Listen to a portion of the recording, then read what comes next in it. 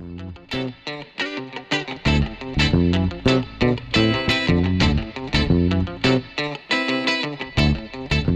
this is Tom Greenwood from sydneyportraits.com.au, and in this clip we're talking about one of my very favourite things, which is time-lapse.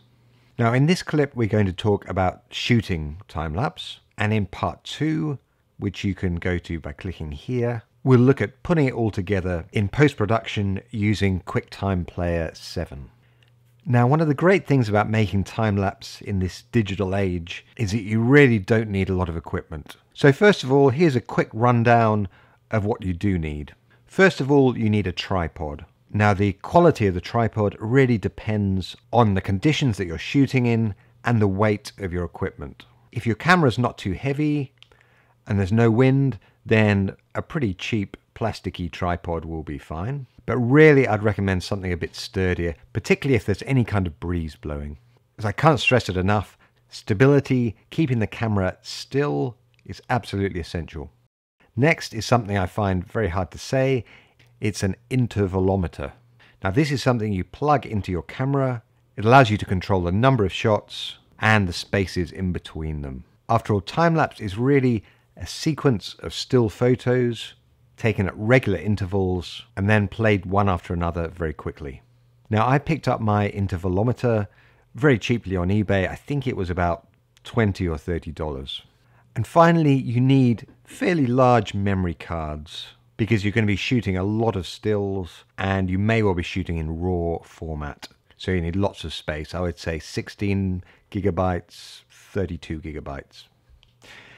Now, you might be wondering why we don't just shoot some video and then speed it up in post-production. Now, while that's definitely an option and it does work quite well, there are some pros and cons. On the positive side, it's very easy. You just set the camera up, press record, and let it roll. No fiddling around, working out intervals, how many shots you need, that kind of thing. But on the downside, it means you really can't do long time lapses. One of the beauties of the still image time lapse is that you can do it over hours, you can do it over days, you can do it over weeks or months or years if you like. So speeding up video is good for maybe a minute or two, but beyond that, it really doesn't work. Another downside is while the resolution of video is fine, with still capture, you can get a really high definition. And that means when you use time-lapse, perhaps in a video, you can zoom in without any real loss of quality. Okay, so we're out in the field. We have the tripod set up with the camera on it. And the first thing to do is to frame up your time-lapse shot. So the important thing is to ensure that there are moving elements in the shot. They don't have to move very fast. Here, for example, we have the clouds in the sky moving slowly. We have the boats on the water. And maybe we've got the tide coming in and out as well. Next, we want to make sure we're working on a clean or empty memory card. When it comes to processing the pictures later, as we'll see in the next video, it saves a lot of time if the only images on the card are of the actual time lapse.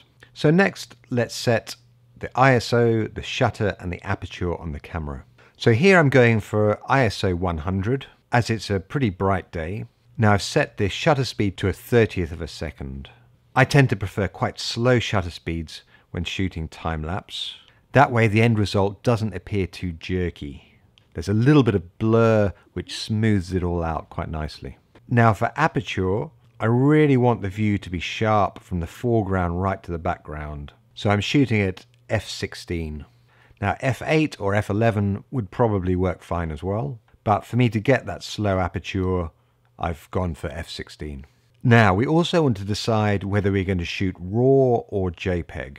Now, later when we process the images, we're going to convert everything to JPEG. But I would suggest, unless the light is very steady, very constant, I would shoot RAW.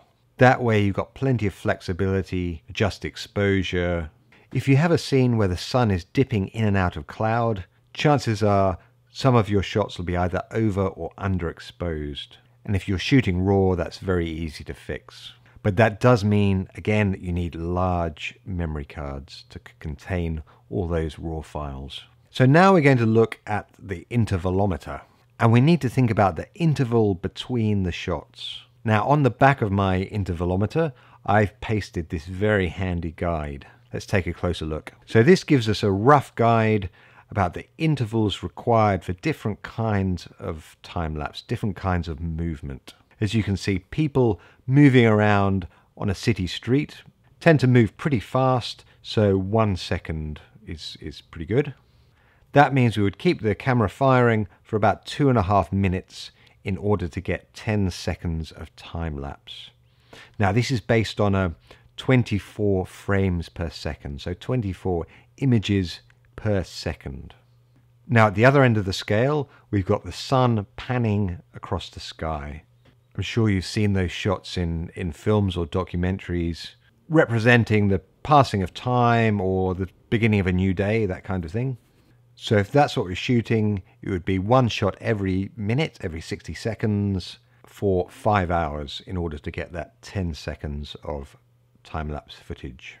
So you really need to make an assessment of the moving elements in the shot, how fast they move, and therefore what intervals you require, and also how long you need to shoot for. So now let's set the intervalometer. Now, some of the settings on here we really don't need, so let's keep it simple.